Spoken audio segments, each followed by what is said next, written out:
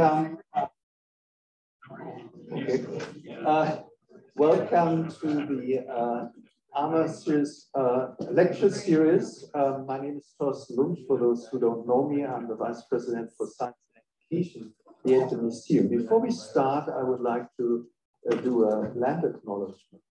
The Field Museum acknowledges that it resides within the traditional homelands of the Three Fires Confederacy. The museum recognizes and is grateful for the original peoples who laid the foundation for the city of Chicago and for the diverse indigenous nations that reside in Chicago today. Today's talk is entitled Discovering and Preserving the Diversity of Life with DNA Barcoding. And I welcome three speakers today. So it's Lesley de Souza, Sophie Picq, and Bruno de Medeiros. Lesley is the lead conservation scientist here at the Keller Science Action Center. Sophie is a postdoc here at the museum, and Bruno is the Negoni Assistant Curator for Pollinating Insects. They will talk about their Walder Foundation funded project entitled DNA Barcoding for Conservation, Science, Training, and Innovation to Preserve the Tree of Life. We are very thankful for the generous support of the Walder Foundation for this and other projects here at the museum. Currently, two PIs, Lesley and Bruno, are leading this effort together with a number of scientists in all the three science centers at the museum. And a postdoc is involved as well, obviously, Sophie. We have 2 years of funding, and we just ended the first year, and we are very eager to hear about the results of their projects. This is really the first large eDNA program, eDNA standing for environmental DNA sampling, which is really an exciting new tool that became available for both research and conservation work. In this project, 5 paid undergraduate interns are being trained in science. We have 4 visiting scholars being funded and several international and national field trips to places like Peru, Guatemala, Panama, Mexico, and 2 trips to Guyana. Can I join at one of these trips? And we really hope that this is just the first step in establishing a strong program in eDNA here at the Field Museum. Thank you, and Lesley, I ask you to.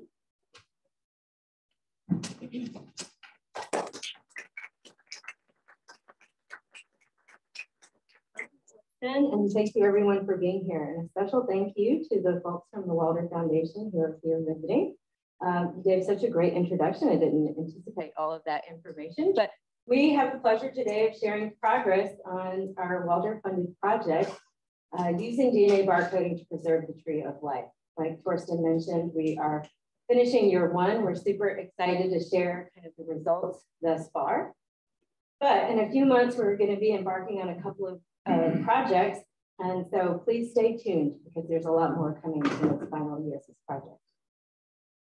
As Thorsten mentioned, this is a huge collaborative effort across centers within the museum. So also college institutions, so Chicago institutions where interns and graduate students are receiving training and gaining experience here through this project, as well as our international collaborators from Central and South America. I want to start with these specimens that are from the Field Museum's fish collection. These were collected over 100 years ago by Carl Eigenmann in Guyana.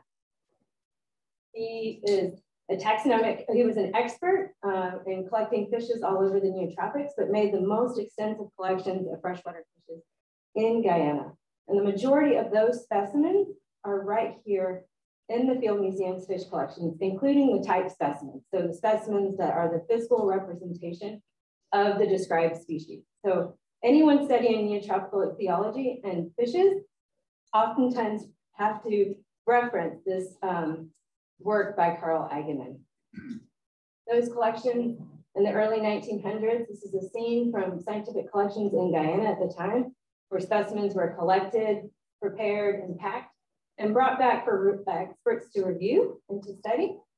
And this way of documenting life on Earth is not very different from the way that we're doing them now. This is an expedition in 2022 where we collected fishes in a place that Eigenmann hadn't reached yet. And these are important collections, super critical to do important science, like updating the checklist for the freshwater fishes of Guyana that we were able to do last year, describing new species, as well as increasing the specimens in the collections that we have here at the museum. But even after 100 years of collecting freshwater fishes in Guyana, we still have gaps in our knowledge. This is a sampling density map of freshwater fishes from Guyana. And you can see that there are many places that we still know nothing about, that we've not visited yet. And in a place like Guyana, where the government and the local people want to protect biodiversity, we don't have the data to optimize those efforts. This isn't just a Guyana problem. This isn't just a fish problem. This is worldwide across taxonomic groups. We need new tools to document biodiversity and monitor them long-term. And we need tools that can do this faster. What if we could sample in this river and know what's there? And not only the aquatic species that are there, but the terrestrial species that are in this environment. And that's what part of this project is doing. We're developing the methodology to use environmental DNA, which is traces of DNA in the surrounding environment from organisms. So that could be from feces, from mucus, from gametes, shed skin, any trace of an organism in that environment, we can collect in an environmental DNA sample and detect its presence in that locality. We're also using the museum collections to develop these tools. So you'll hear from curator of pollinating insects, Bruno de Medeiros, who is going to talk about how he's testing DNA barcoding and artificial intelligence imaging on insects here in our collection to develop these tools in order to document biodiversity, but also the interactions between insect and flowers historically and in present time. We have an incredible, impressive new cohort of field museum scientists who are fluent in this traditional way of collecting specimens in the field, which is still very important, and new technology. And so today we're going to talk a little bit about this first year of the work that we've been doing in this Waldorf project, and they're in three broad categories. So the science piece is underneath the environmental DNA portion of the work is underneath the science portion of this work. Bruno's work with the AI imaging and metabarcoding is within the innovation, and training overlaps both of these other categories as well. So I'd like to introduce the postdoctoral researcher on this, the eDNA portion of this work in the Amazon basin, Dr. Sophie Picq, who has come to us from Michigan State University. She has background and experience doing eDNA work in French Guiana. She's also worked with other groups of neotropical fishes, including electric fishes, which is super cool. And a small stint, I think, with marine fishes while you were at STRI in Panama. So with that, I'd like to welcome Dr. Sophie Picq. Thank you.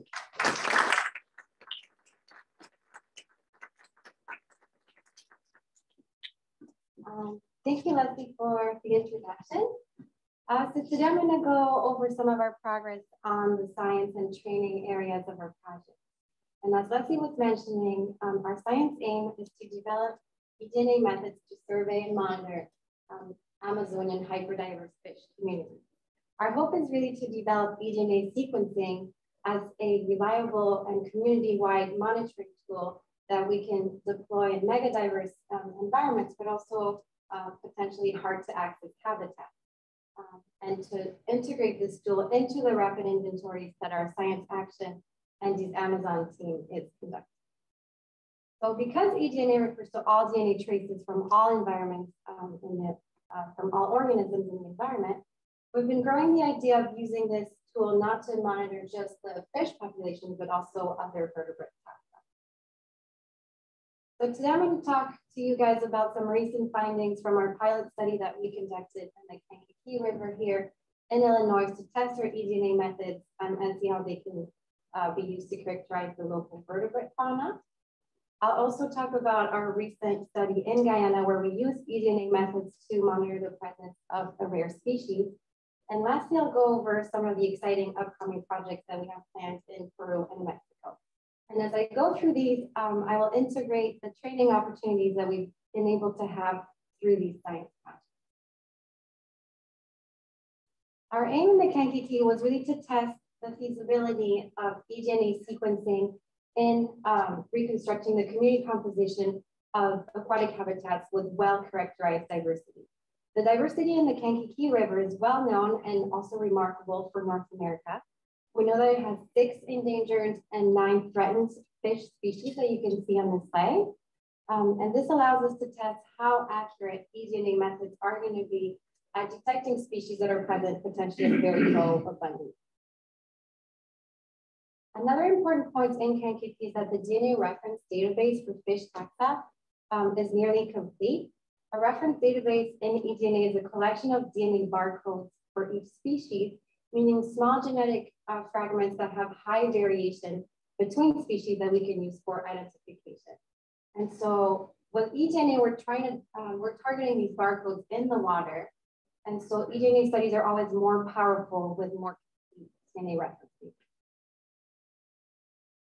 The map here illustrates the 11 sampling sites where we collected eDNA along the river continuum. And at 3 of these sites, we repeated eDNA sampling and conventional fishing to compare detection. It was really important for us to try and do this, all the lab work at the Field Museum, as our goal is really to integrate this tool within the rapid inventory and make eDNA analysis a central part of how we monitor biodiversity, but also a central part of how natural history museums worldwide catalog life on Earth. And so in aquatic environments, eDNA generally comes at very low concentration. So when you bring these samples into the lab, these samples present similar contamination challenges as forensic DNA or ancient DNA.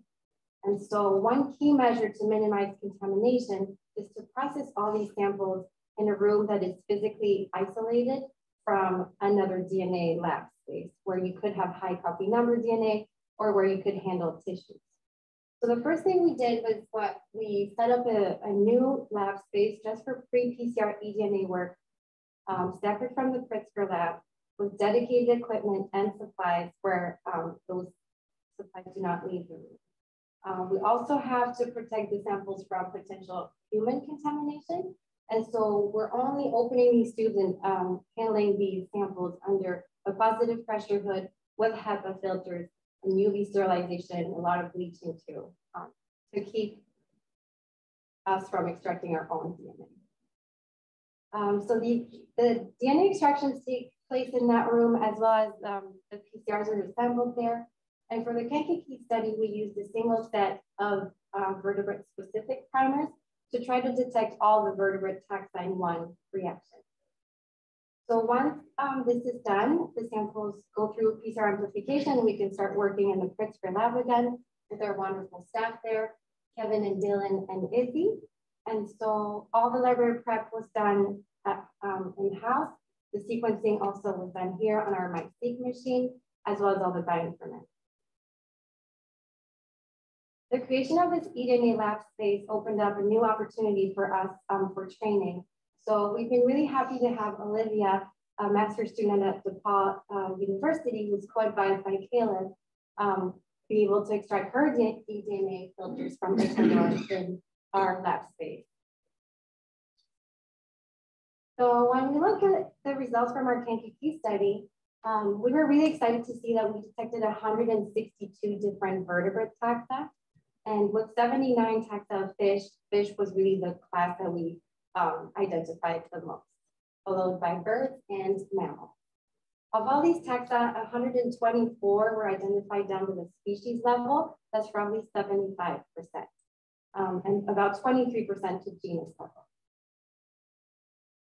So when we look a little more closely at the fish results, it's clear that fish biodiversity was the most efficiently detected, species from the order Cypriniformes dominated the fish communities with 33 different taxa.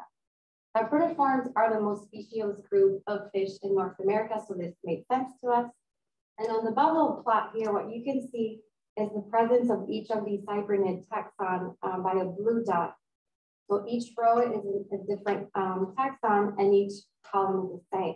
And so what I want you guys to take from this is that fish DNA was detected at all our sites and that cyprinid DNA in particular was highly detected.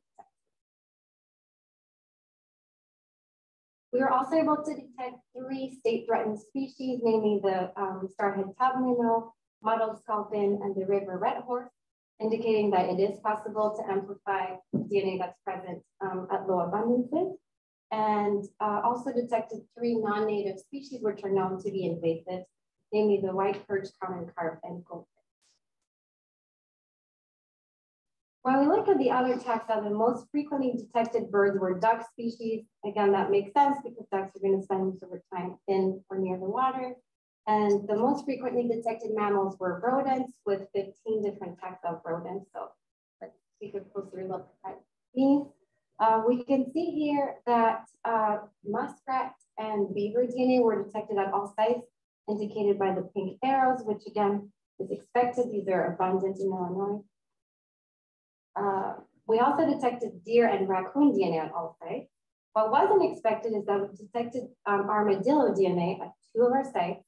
I'm not from Illinois, but I did not know that armadillos are present in Southern Illinois, and they're actually making their way up north. So that was a cool finding. And all this data just goes to show you that eDNA was highly effective at characterizing the fish communities, but also not necessarily aquatic animals. So how did eDNA compare with conventional fish sampling methods? Here you can see the number of fish species that were caught by traditional methods at all these different, at these 3 sites. So between 5 to 10 species. And here in green, you can see the taxa that were only detected by eDNA, and then in yellow, the ones that were detected by both. So you can see pretty clearly that eDNA detected more species than conventional sampling methods in our study. Are we sampling enough?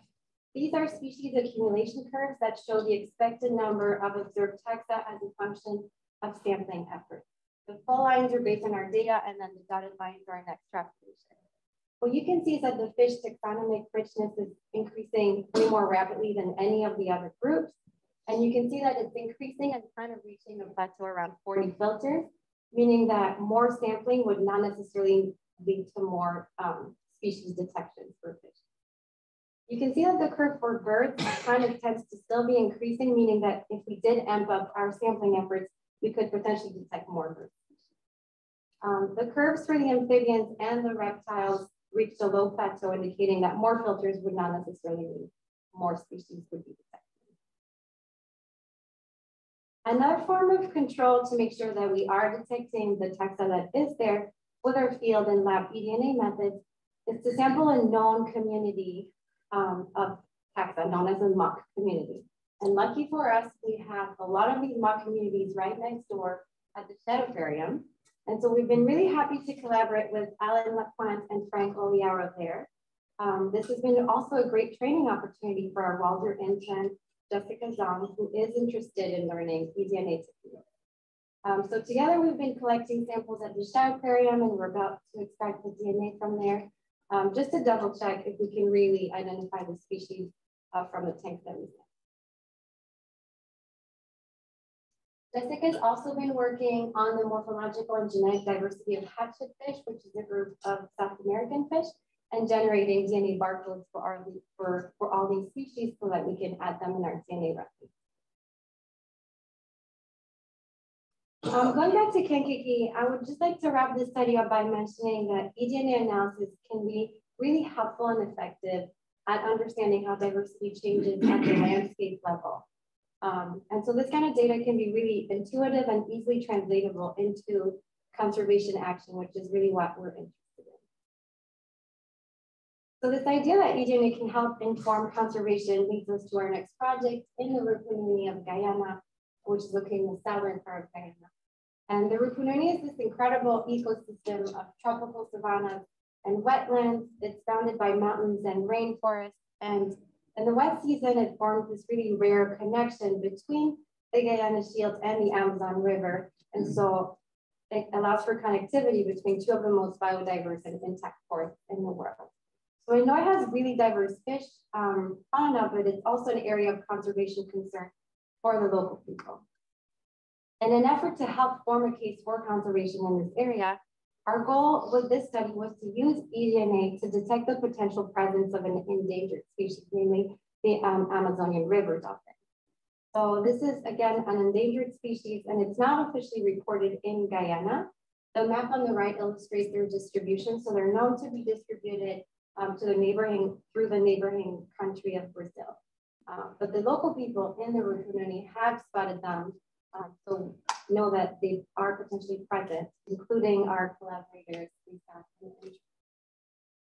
So this is the first eDNA study in Guyana. So we were really excited to try and see if we could detect our target species, but with the same sampling effort and cost, we were able to go in and look at the entire vertebrate fauna, as well as test some of our eDNA methods directly in hyperdiverse environments. So we went there in January and sampled 20 sites. Because it was the dry season at this point, we stayed along the main river channels and did a watershed level monitoring. The idea, however, is to go back during the rainy season, sample again, and see whether these mammals are using the flooded landscape differently. For now, I'll show you some preliminary results, but we did take this opportunity to test various filters to see which ones work better at maximizing detections and which ones are easier to work with. So we were really excited to find river dolphin DNA was detected at 12 out of our 20 sites. This was a super important outcome for us. We got the species we were targeting, and this is potentially huge for the conservation of the species, but also the region as a whole. So you can see again on the bubble plot, all the different sites where the river dolphin was detected. And we were expecting some detections because at one site, while we were sampling, we did happen to see them. So I just want to show you guys what that looks like.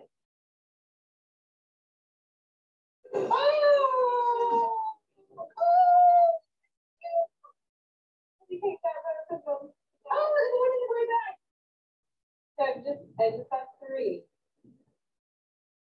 So I don't know how many of you actually saw them. I say no. But Lesley saw 3.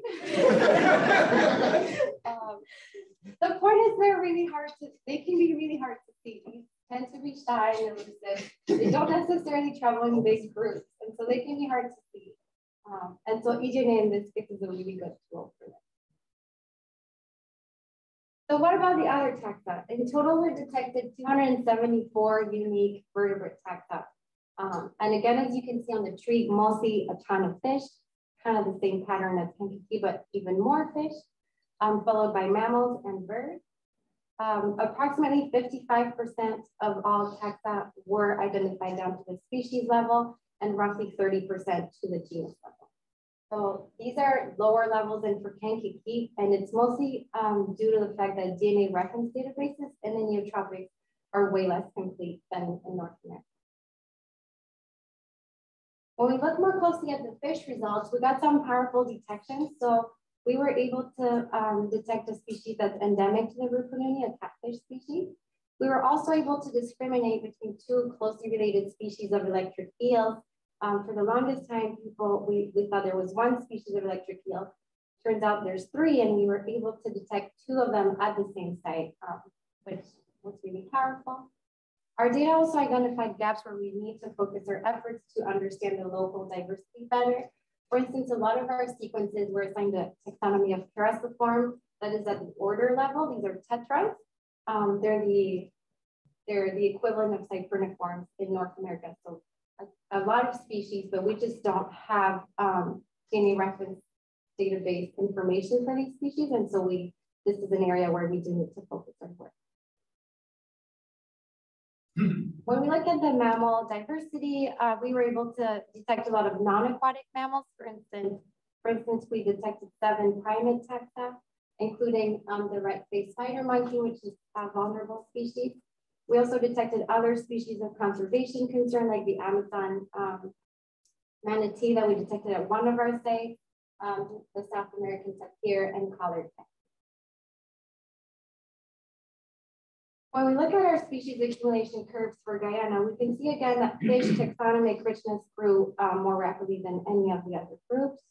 And we can see that there's no real indication of reaching a plateau, meaning that more sampling would definitely lead to more taxa detection. And so a higher sampling effort and also efforts to build a DNA reference database would be really impactful in Guyana for this kind of study. So all of this work has been really helpful for us to tease out the methodology and kind of leading up to the work we really want to do in hyper-diverse environments. And in preparation for our focal work in the Amazon and other parts of the neotropics, Andrew Gallardo has been working on cataloging our backlog of neotropical fishes in the fish collection, as well as recently collected specimens. So to date, he has gone through over 2,000 new records, which totals 9,800 specimens of fishes from Guyana, French Guiana, Costa Rica, Guatemala, and Suriname. So we've teased out some of this methodology with the pilot study and the smaller study in Guyana. So all of these projects are leading up to what's coming next, which is sampling mega diverse Amazonian communities. And we're aiming to focus this work in the Yaguas National Park, which is located in northern Peru. This park was created in 2018. It is in the heart of the Amazonian rainforest, located between the Putumayo and Amazon rivers. The Field Museum has a history of working in that region with our Andes Amazon team conducting 2 rapid biological and social inventories there in 2003 and 2010. And it was estimated from these inventories that there are about 550 species of fish in the region, so that's huge. It represents about 65% of the species of continental fish of Peru. And this includes species of fish that are important in terms of economic value, but also new to science, like this new catfish species that was recently described with biological material from the inventory. So we're collaborating with partners from the National History Museum in Lima, the Peruvian National Park Services, and the University of San Marcos to work together and use eDNA and conventional fishing methods to monitor the Yaguas fish diversity. The traditional fishing sampling efforts are going to be really important here to start really building a robust DNA reference database and to also discover potentially undiscovered taxa. This will also allow us to compare the diversity that was already registered in 2010 in the rapid inventory and to assess the potential effect of having this huge conservation area for the local fauna. And together with students from the university, we also plan to conduct the first assessment of aquatic invertebrate communities in the park as invertebrate communities weren't a part of the rapid inventory. One of our local partners there, Junior Chuptawa, will be coming to the museum as a Walder visiting scholar to work on describing some of the new species of the region. On the other end of the spectrum, we're also planning to use eDNA and to try and detect possibly extinct species of minnows in the last remaining lakes of the Valley of Mexico. So we're going to sample the 2 lakes that are at the bottom. Mexico City largely sits on top of that big lake, and so a lot of them are dried out. There's been a lot of anthropogenic development. And for one of these species, the Field Museum has the only specimen that was ever collected in the world. So this is the only way that we know this species ever existed. We're going to do this in collaboration with Jairo Arroyave, who will also be a Walder visiting scholar. He's going to come here and work on the cryptic diversity of some northern catfish, northern neotropic catfish. So please stay tuned. There's a lot of really cool projects that are coming up. But for now, I'm going to pass it off to Bruno, our curator of pollinating insects, who's going to talk about the innovation and training part of our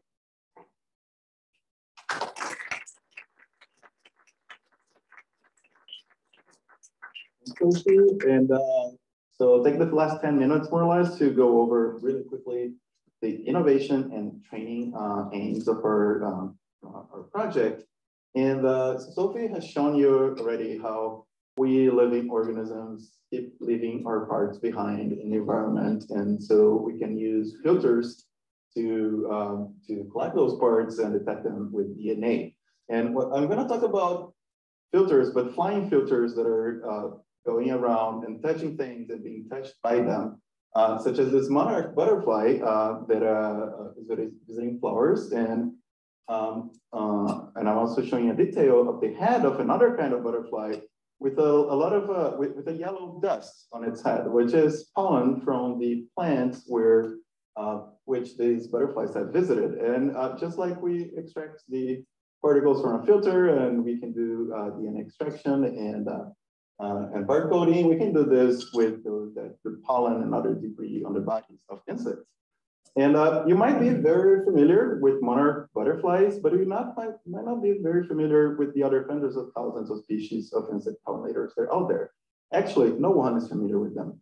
This is the most recent attempt at estimating the numbers of insect species that are probably visiting flowers regularly as part of their life cycles. You will see in this table lots of question marks and lots of large numbers, because we really have very scant evidence on each particular insect species, what they have been doing. And we do need that evidence. We do need to know that. To give you an example, this is a recent study on edible fruit species from the Amazon. Based on the work of many other people, like on about 160 edible fruit species, about half of them are pollinated by native bees, which means that about half of them are not pollinated by native bees. They're actually pollinated by a very diverse array of insects, and most of them are currently unknown. And for those that we do know their names, that we have named already, that we do know, we rarely know their behaviors. We don't know if those insects are visiting just particular plants, if they're pollinating many different plants. And all that information is crucial if we want to understand how such a diverse ecosystem came to be and how to best manage it for the future. For example, to manage those fruit species that could be really important for standing forest bioeconomy. How can we change this?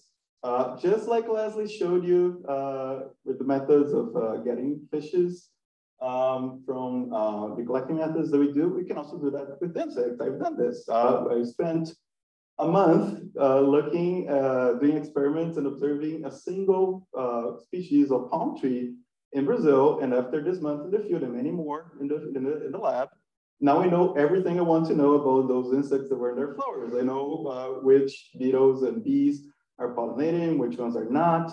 And other people have done similar things. So we can do reviews, literature reviews, like this other one in which we're calling out the community for paying attention to those beetles. But really, like, remember, we're talking about millions of species that can't scale up. And how can we do this?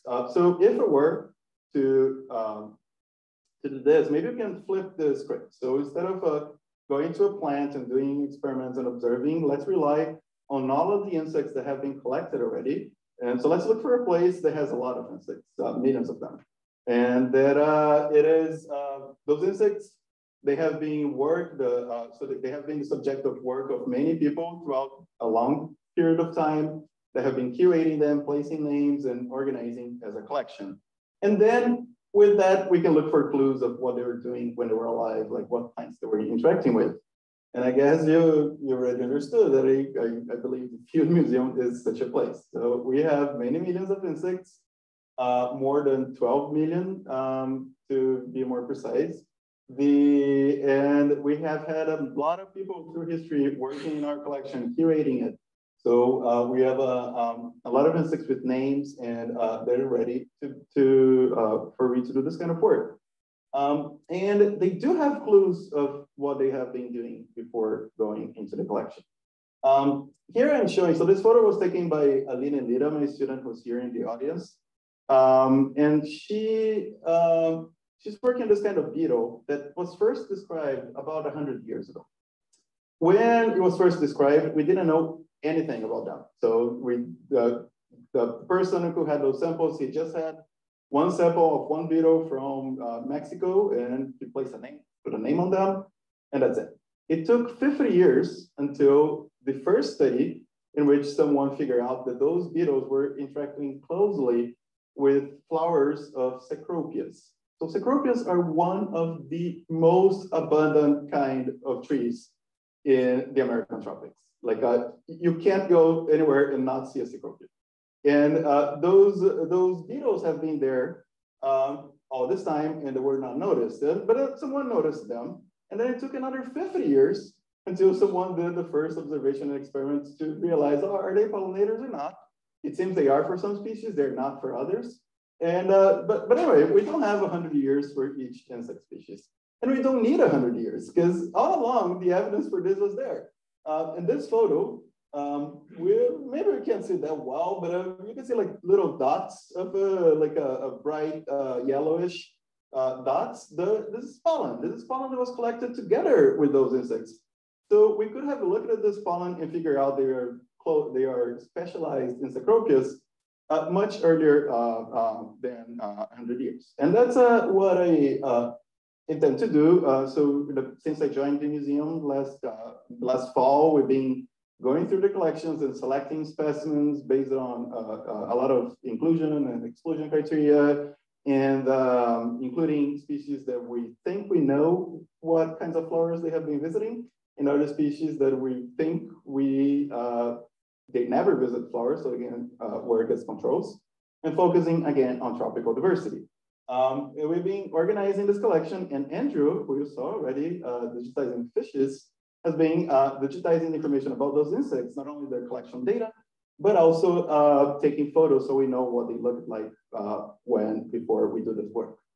The water intern that will start in about a month will help us to collect the pollen from those insects using very fine glycerin jelly swabs that do not damage the specimens, and we'll do DNA extraction here and send out to the DNA Marconi Center at the University of Guelph for sequencing. But we will not only sequence, we'll compare this, we'll get the pollen shells that we get out of this and put them on slides, image them, and send to other collaborators who are working on an artificial intelligence to classify pollen based on their morphology. And really what this project is about is to figure out which one works best, which one is easier to do, which one gives us more reliable results, so we can really scale this up and discover new pollinators and new interactions with our amazing collection in the future. Very briefly, we touched upon the training aim when talking about the other two aims. And in total, we'll bring a lot of new people. So we had already some visitors. So the next year, we'll have 2 other scholars visiting. And now in the summer, we'll have a summer internship program of interns working in the projects we're talking about already, but also other projects like this one led by our head of botany collections, Matt von Korat, who will do something similar to what I'm proposing with pollen, but with those tiny plants that are also really hard to identify liverworts.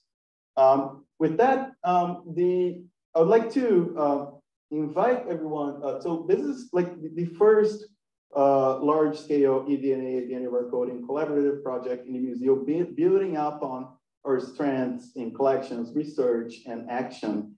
And we started new partnerships that I would like to highlight for the community. We're now members of the International Barcode of Life Consortium, which means we get some perks like discounts to sequencing with them. And that's not only us, that's available for everyone in the museum, so use it. We had new interns, and as Sophie showed you, we already started building some new infrastructure for DNA extraction of sensitive samples.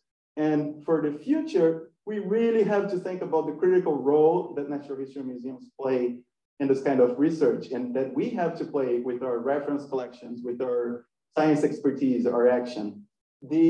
And particularly, we're starting the discussions and we invite more broadly the discussion in the community about eDNA archival. So just like we had fishes and insects here for 100 years that are enabling work now with new technology, we want to preserve those environmental samples for 100 years from now, so people with new technology are able to do new things in the future and understand what happened to Earth in the past 100 years. And of course, continue all those collaborations that we started. I would like to thank nominally Amy Rosenthal, who as former director of the Keller Action Center, really started this initiative and put this team together. And of course, the Walder Foundation, who made all of this possible, and the many, many partners that are involved in all this work. And we're happy to take any questions. Thank you.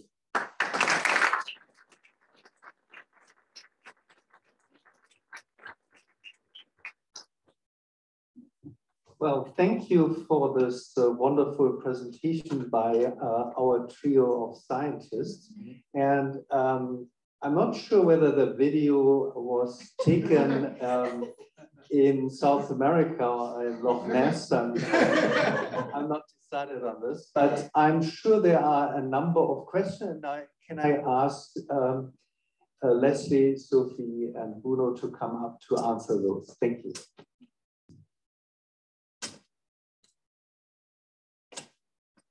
I'll have to go to Guyana to see the river dolphins.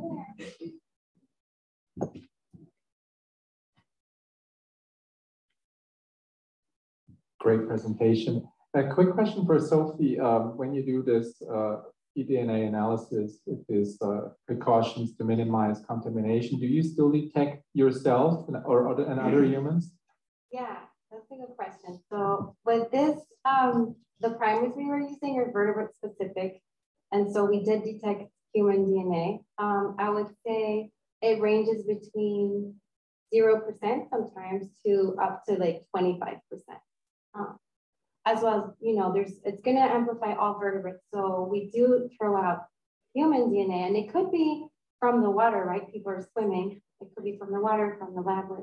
But we also throw out, you know, cow DNA, dog DNA, cat, a lot of that kind of wildlife. Yeah, it does happen. And if you've seen, the New York Times has an article this week about human DNA in environmental samples. And yeah, so there we are everywhere.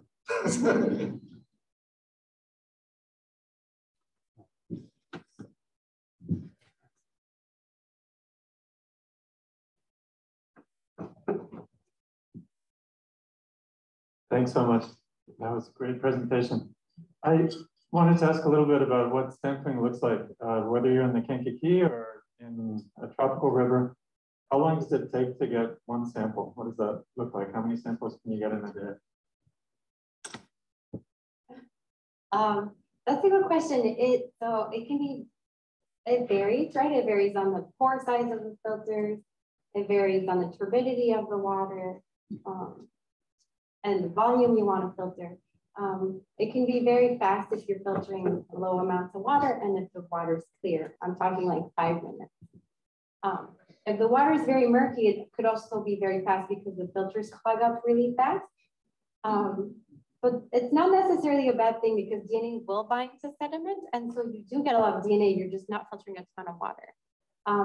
So in hyperdiverse environments, there's one filter that I like to use that allows for up to 20 to 30 liters of water being filtered.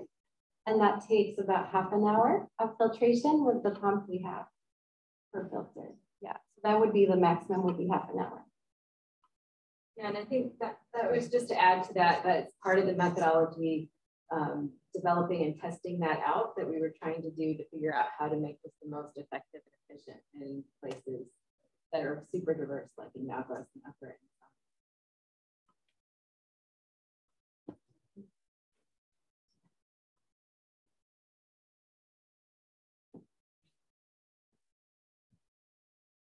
That was wonderful. Thank you all. My question is about applications. So now that you know river dolphins are there, video and everything, you have the eDNA. how would you imagine that information being taken up? What would be sort of the ideal scenario for which you could take this information, and who do you think can take it up, and what do you think would be the most effective conservation outcome because of this data you have? I'll chime in. We're developing a partnership with SARDI, which is the South American River Dolphin Initiative. They work closely with IUCN to update the IUCN map and distribution. So one part of the work is to update the map of their distribution. That's a piece that would allow for just that classification for the river dolphin to be present in Guyana. But then I think what happens next is there's an effort by the local people who are interested in sharing this with government to show that this is an important species that utilizes this waterways, and build on the case that they're already making to protect this landscape. So I think it's kind of having it available broadly, so on IUCN, but also being able to give an army of local people and inform government about the presence of the species. They were surprised.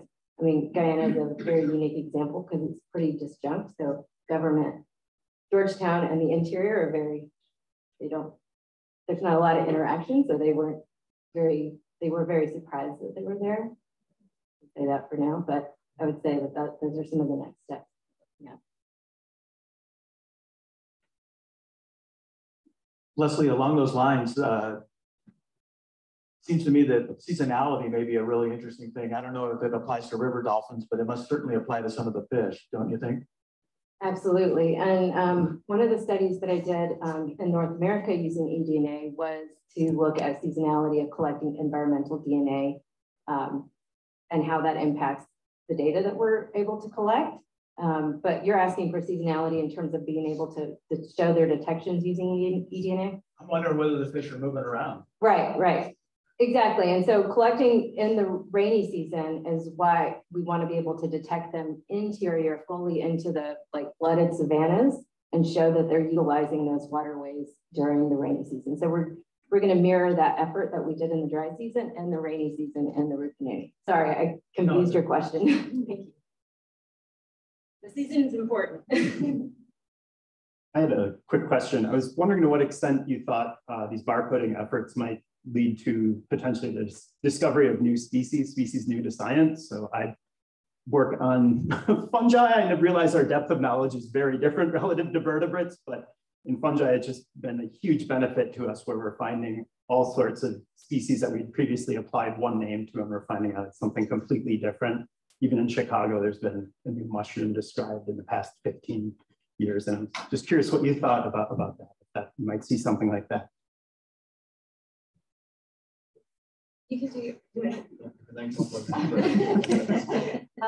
Yeah, DNA barcoding is super powerful.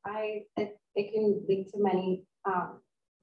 I think it can really help with unrecorded taxa for fish as well. There are a lot of unrecorded fish out there still, right? So I think it can be really powerful, and it can also be, if you see that barcode isn't existing and very different from anything that's out there, you can also start investigating, okay, well, let's look at the taxonomy. What else is different? Or for instance, that happened to me in French Guiana. I was collecting fish, and I got one sequence of electric fish that was totally different from all the other electric fish in French Guiana. And I had recorded electric signals from these fish, and it turns out the signal is also totally different. So yeah, I think it's super powerful. And to complement on something that I think is between fish and fungi in terms of how much you know. Yeah. I'll give you a specific example. So last week, I was contacted by this journalist who, of all things, was interested in writing a piece about what a species is. Of course, you can't get a taxonomist excited enough to talk about this. And I gave her an example of something, some of those pollinators that I spent a month working on. The main pollinator of that species, turns out it was not the main pollinator, it was two species that even for me as an expert, they looked the same. And I only realized they were not the same when I did some DNA barcoding and they were pretty distinct. And then later on, they found other distinctions, including that they might not be equally good pollinators. Yeah, so it is really like being a cheap and easier tool. I think as a first pass, it's really, really important. And we're incorporating this in the work we're doing in the lab at the moment. So yeah, I think it's really useful. I just wanted to add that this really highlights the importance of the DNA reference library. And so having barcodes for as many species as we can in these diverse areas will help us be able to use tools like eDNA and the barcoding, because for some of the, like the Guyana work, some of those, we got several species that were assigned to the same species, but the sequences were different. So is that possibly another species that we just don't have a reference yet for, that we haven't collected the tissue for, and that we don't have DNA for? So anyway. Thank you. Thank you again for the presentation. I think this is really interesting work. It seems like eDNA is pretty sensitive as far as identification of species. I'm also wondering what you can say about the spatial and temporal range for detections. Like if you detect at a certain point, can you say like this species was probably here within the past day, week, month, and so on? Yeah, that's a great question. So in terms of the spatial signature, it's going to vary a lot in current. And so it's hard to generalize it, but what studies tend to find is that it's actually really localized. So we tended to think that rivers would have this DNA, you know, like flowing from everywhere, but it tends to be a very localized signal for studies that have done traditional sampling paired up with eDNA along river continuums. It seems to pair up very well with within a couple kilometers. In terms of time, again, it's going to depend on where you are. Colder waters are going to preserve the DNA longer. In the tropics, we think it's only up to 1 or 2 days before you're sampling. So you're getting a very current snapshot. But again, all these are, you know, if you really want to know how the DNA is traveling physically in your river, we have like people like modelers who do like particle modeling and stuff like that, because it's going to depend on turbidity, on temperature. It's going to depend a lot on all these different things in each water body.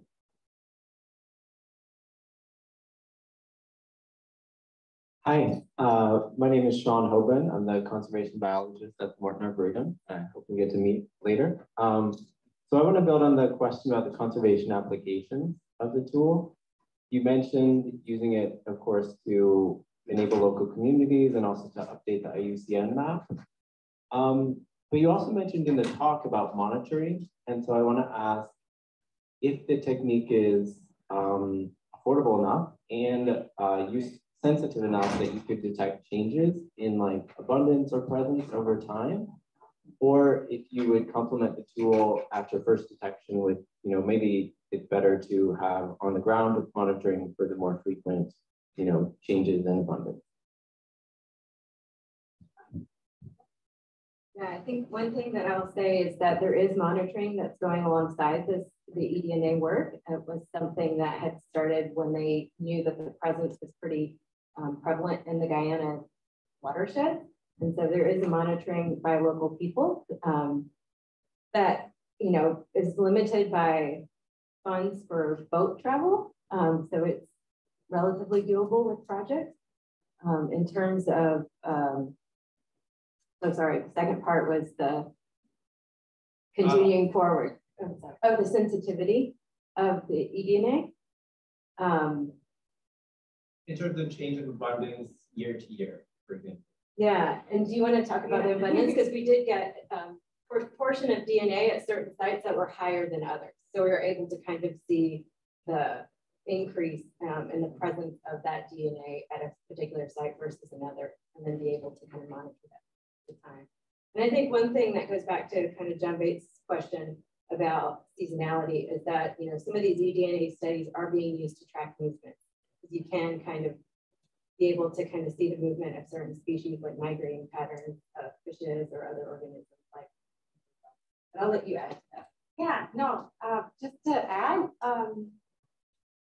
quantifying abundance with eDNA right now is still hard. So what it's really reliable for is present, absent. In terms of abundance, it's going to depend on many factors like biomass at the time of sampling, temperature, a lot of different things. So when people want to do abundance, as Lesley was mentioning, what you can do is you can say that many % of reads were assigned to this species. Let's say 50% of all the sequences we got were river dolphin DNA. What that can inform you is it can inform you on the rank abundance. And people have done these studies where they compare fish abundances detected from eDNA and conventional sampling. What happens is that the rank, so let's say the most common fish species is this one, and this tends to hold up between both methods. In terms of eDNA, using eDNA to really tell you there's this amount of individuals, we're not there yet with eDNA. And in terms of sensitivity, if you're really looking for a particular species, what you can do is people can do qPCR, which is what Lesley was doing when she was doing seasonality work. You collect all this DNA, but you're targeting not just the vertebrate taxa, but you're targeting one species. And that's way more sensitive. There's ways to make it more sensitive and ways to make it more like inclusive in terms of taxonomy groups. And in terms of portability, it can be very portable. We've tested many different setups. We are planning to use it in places where we don't have electricity or like fridges or ways to recharge batteries. So you can see it's all really, really doable.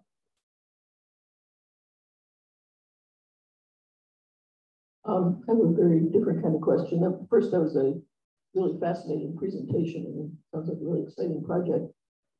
Bruno, I was interested in your comments about BOLD and are being a member of the consortium now.